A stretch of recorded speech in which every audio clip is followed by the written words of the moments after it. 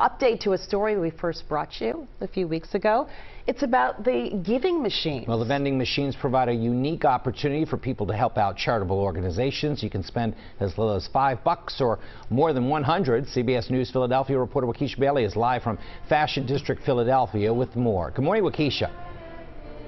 Good morning, Jim. Janelle. What a great initiative here, and it's always a great time to give. And we're here in the Fashion District, and as you can see, it is quite festive here. We have our beautiful carolers, and it's all about the spirit of giving. And as we've been mentioning, these giving machines, they're not going to be here forever, are they? And we got our good friend Kate joining us again this morning. How are you? I'm great. Thanks for having us. The giving machines will be here through Sunday, December 3rd. So get to the Fashion District.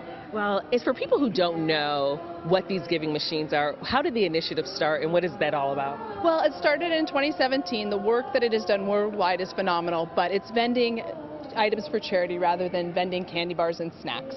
And of course, these go to not only national charities, but also local ones. And we've got our friend Sarah here from Interfaith. How are you this morning? I'm doing great. How are you? Thanks for being with us. And tell us, you guys are on the receiving end of a lot of these donations. How important is that? So important. I mean, we at Interfaith Philadelphia are bringing people together to dare to understand each other, and us and the 97 Zones of Peace organizations, some of which are represented in the machine, really rely on the support of the community to be able to do our work. So we're so appreciative.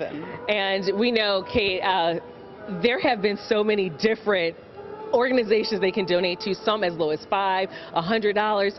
Do you have any tallies for us? We all want to know how many goats. We've had 56 goats purchased, 264 chickens, over 4,100 meals, many glasses of milk. It's been very exciting.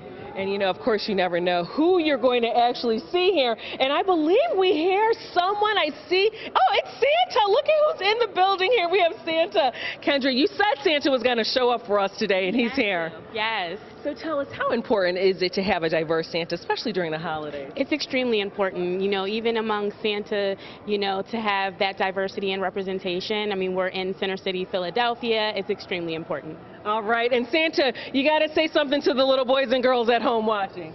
Merry Christmas, ho, ho, ho. And there you have it, you guys. So as you can see, we're having a lot of fun here at the Fashion District. And like I said, you just never know who you're going to see. And it's always all about the spirit of giving. Sending it back to you guys in the studio. Santa's probably trying to figure out, how do I get these goats on my sleigh? 56 goats so far. That's impressive, and there's still time to give.